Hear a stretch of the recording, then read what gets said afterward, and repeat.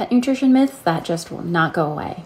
Prescription diets are the same as non-prescription diets. This is a misunderstanding of ingredients and nutrients. When you look on dog food bags, you can see ingredient, and they are listed in order of weight, meaning the heaviest item is first, and down here at the bottom is the lightest. Let's say that the ingredient is chicken.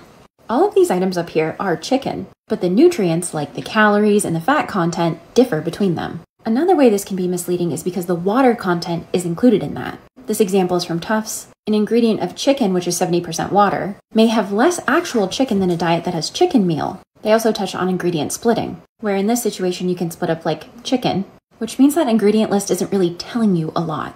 Another great example is talking about Live Clear. This is a food that you feed your cat to decrease your allergies to your cat. And the way they do this is by adding eggs, but not just any type of eggs. Eggs from chickens that are raised with cats. So if you're just reading the ingredients and you see egg, you don't understand why that egg is different.